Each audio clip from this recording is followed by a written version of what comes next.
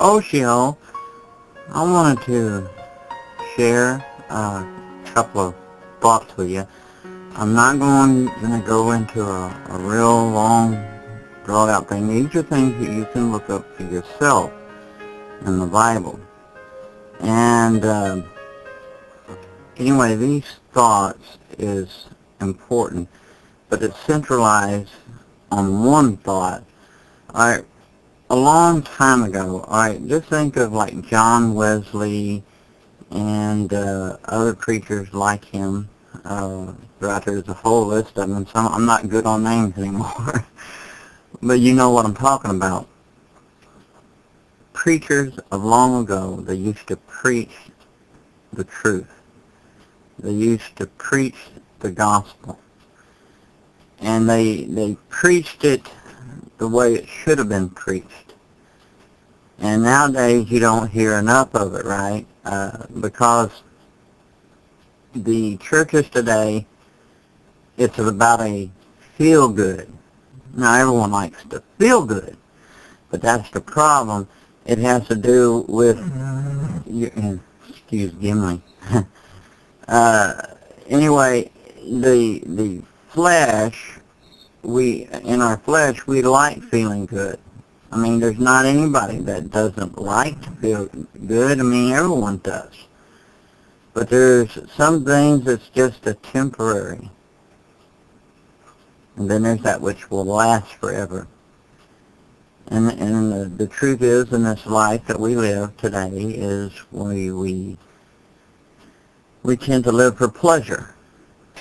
Okay, we live for pleasure, and the things that we have today is just temporary on our feel good. And we're always trying to, when that wears out, whatever it may be, then we go to something else, trying to upgrade it, so to speak, so we, to get that natural high, or whatever you want to call it, and keep on and on and on. Well, some of this stuff comes from the church, and no one likes the preachers who get up and preach about hell, preach against sin, the way the Bible speaks against it.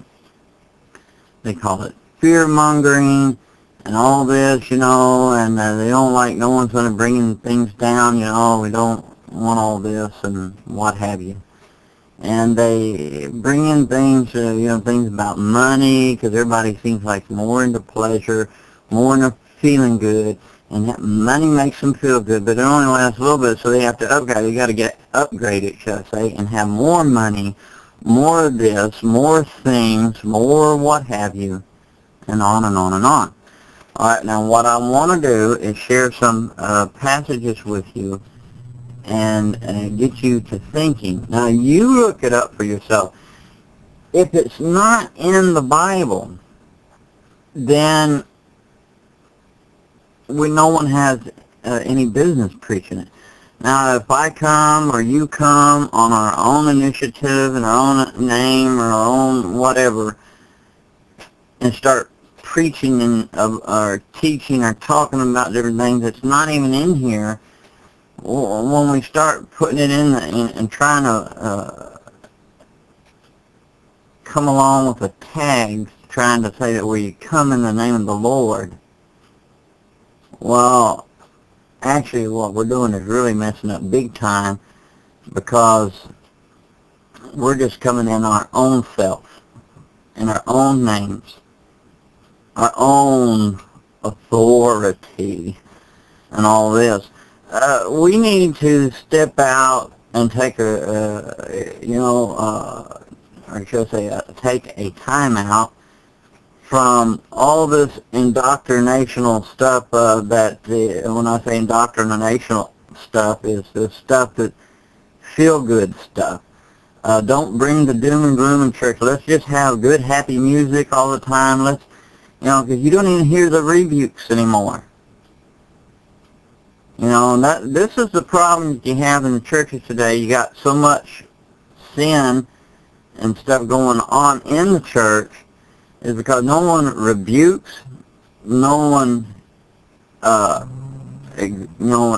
admonishes people. They don't do it biblically, and they go off on different contingents you know, and everything is not according to Scripture.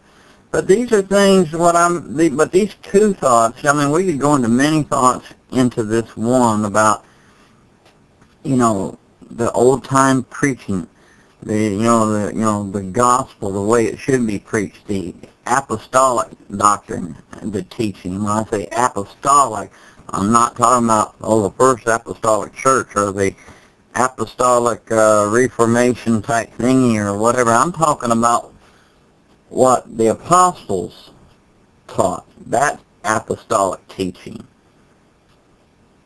There's very few. There are some, but there are very few in this country teaches it. It's about feel-good and everything else. A bunch of fat cats and everything else is lazy and stuff and gotten latched off of this, and we need to stay to this. But, all right, let's talk about two things, and I don't want to keep this long, all right? And that's why I'm not going into a lot of other Scripture. These are things you can look up for yourself because it's here. I'm not telling you that just because, oh, well, you know, he don't have anything to, you know, back it up, blah, blah, blah. Why? Are you blind? Literally? Can't see? What, you have no brain? You can't think for yourself? It's in here. But, like I said, for the sake of time, alright, this is what my two thoughts. Alright, now let's go to Exodus chapter 20. Now, this is where, like in chapter 19 and 20 of Exodus, we sit there and find where God has told the people, you know, that they needed to consecrate themselves and get themselves prepared, for He was coming, and He was going to give them some commandments, right, what we know as the 10 Commandments. Okay, now, understand this, that there was a loud shofar and fire and smoke and everything coming down upon the mountain, Mount Sinai. And you got to think, I mean, I'm sure some of you have seen those videos about these strange sounds and stuff. You know, when you listen to them, it just makes you think, at least makes me think, about what it must have been like for the people on the mountain. Or no, they weren't on the mountain, but around by the mountain, when they saw the fire, smoke, and heard the shofar. And it was loud. These people were petrified. And, you know, God spoke to them and gave them the commandments. And after He gave them the commandments, now here in chapter 20, verse 18, we'll start there, you know, and we'll work our way down. It says, now all the people witnessed the thundering, the lightning flashes, the sound of the trumpet, and the mountain smoking. And when the people saw it, they trembled and stood afar off. Then said to Moses, you speak with us, and we will hear, but let not God speak with us, lest we die. And Moses said to the people, do not fear, for God has come to test you, that His fear may be before you, so that you may not sin. Alright, now on this side, I want to talk about fear. Alright? Fear. Now, there's a fear, a reverence in it, and awe, you know, a respect of God. And then there's a fear that terrifies you. You know, we got all kinds of fears out, you know, the kind of fear like a person goes and sits and watches horror films and all that, and Christians have no business watching that. But anyway, my point is on that fear, there's, you know, especially in the English language in modern days, we have our own definitions and we define it in different ways. But the point is the fear of God. All right, now, the old-time preachers used to preach on this, right? On the fear of God. You know, and they believed in the respect and reverence of God, but also to fear Him.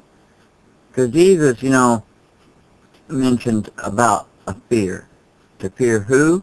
Who should we fear? Him, He, who is able to, you know, destroy both soul and body in hell. Okay? But this is something here, alright, it says, do not fear, for God has come to test you, so that His fear may be before you, so that you may not sin.